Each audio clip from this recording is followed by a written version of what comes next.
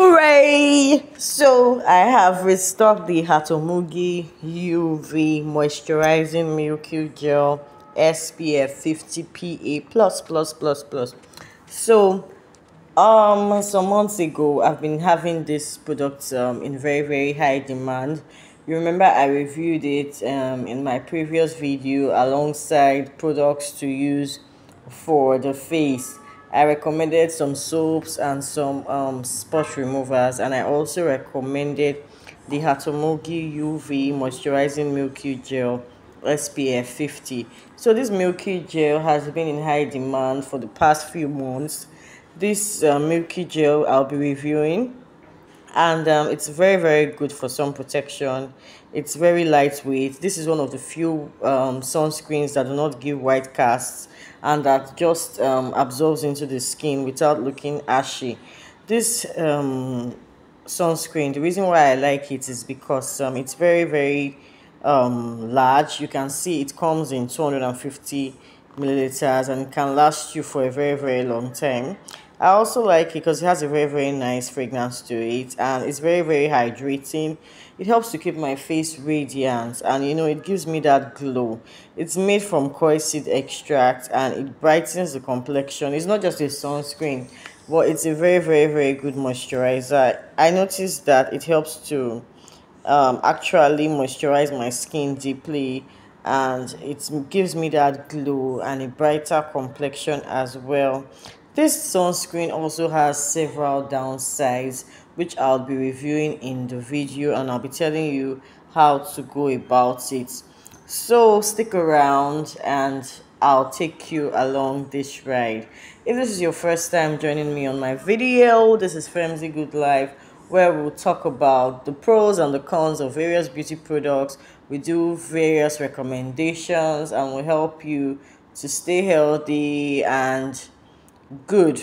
It's all about the good life here on Femzy Good Life. So please do well, join the family, subscribe, turn on the notification bell so you'll be notified each time I post a video, and please always do well to like my video. That's the only way to encourage me around here. So straight to it, this Hatomugi UV milky sunscreen comes in SPF 50 plus. It's actually a milky like gel. It's very easy to use. It has a dispenser and a very cute bottle. All you need to do is pump on it and it will dispense. Another reason why I like this product is because the product is very amazing. It's very easy to use, like I say, that it doesn't give white cast. However, a few people have complained that it stings. Like when they put it around their eyes, it stings. So I would recommend that when you're applying it on your face, you try and ensure that you do not leave your eyes open.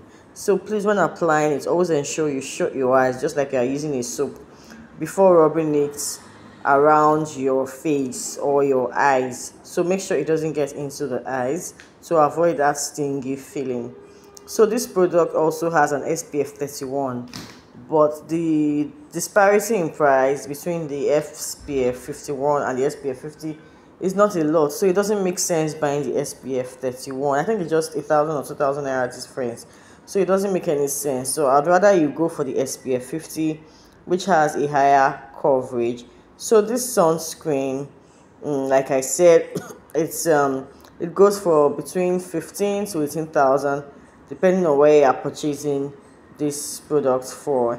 It has skin soothing properties and it helps to prevent sunburn as well. So this product, the 250 milliliter, sells for between 15,000 to 18,000 depending on where you are buying it. It also comes in a very handy size, which is the small tub. This is 80 grams, so it's 1/3 the size of the other one, and it sells for about 10,000, which makes no sense. You are buying 250 milligrams for 16,000 and you are now buying 1/3 of it for 10,000, so it makes no sense. Except you just want something small and portable, buying this 80 gram for 10,000 naira seems like cheating to me.